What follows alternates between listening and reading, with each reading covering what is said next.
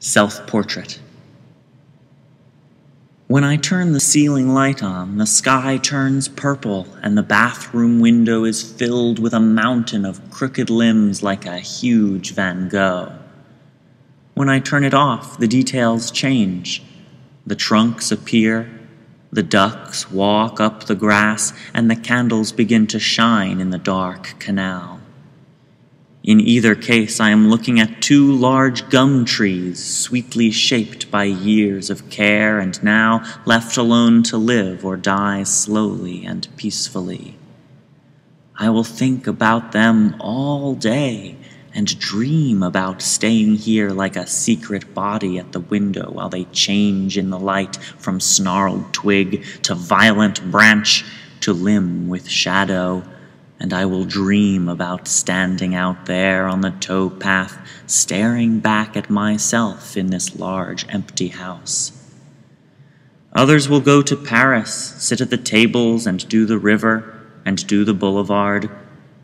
I will stand at the window dressed like a prisoner in old corduroys and Brown's beach vest and jacket, fingering the stamped buttons and testing the pockets. I will look at my greenish eyes in the mirror and touch my graying hair and twist my hat. I will think of Van Gogh in Brussels raging against the bourgeois world.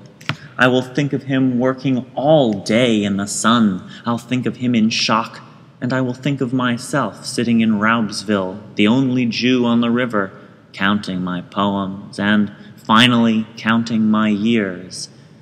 And I will think of Van Gogh when he headed south. I will think of him giving his life to the art of the future. I will think of his poverty.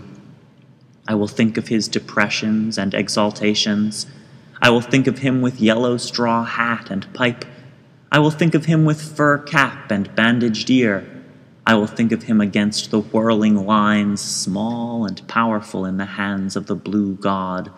And I will think of myself walking down my road between the rows of dogs, so familiar now that only one still barks, the horrible Shone clawing her concrete and biting her twisted fence. And I will think of my weeds and watery places where I can go to rest between the scourges. And I will think of New York just 2 hours away, still rotting and gleaming in the golden dust. I will think of myself in my rabbi's suit, walking across the marshland to my car. I will think of myself in black beard and corncob, dragging the hay or leaning against a locust. And I will think of the mad existence of all artists as they lean against trees and doors. And I will look with horror at the vile ones, the bugs eating up our leaves.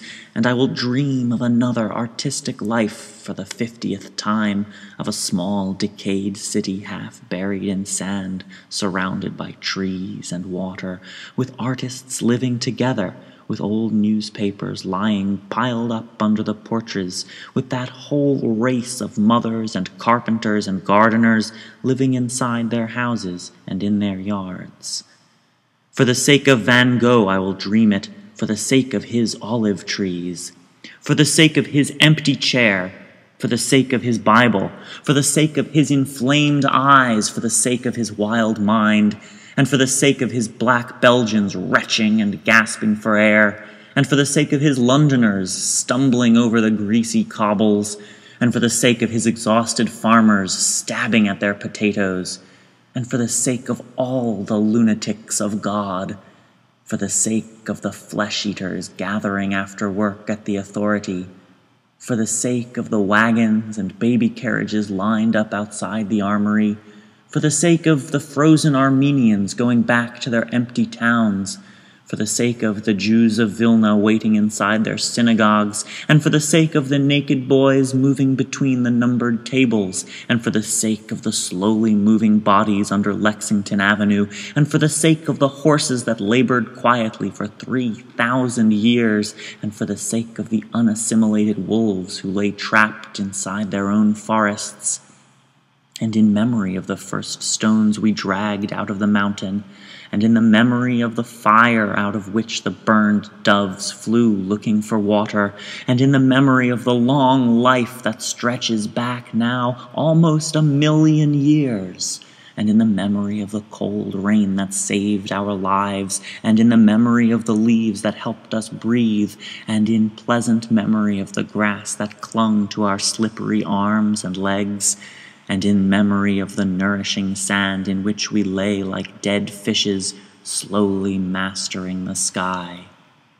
In honor of Albert Einstein, in honor of Eugene Debs, in honor of Emma Goldman.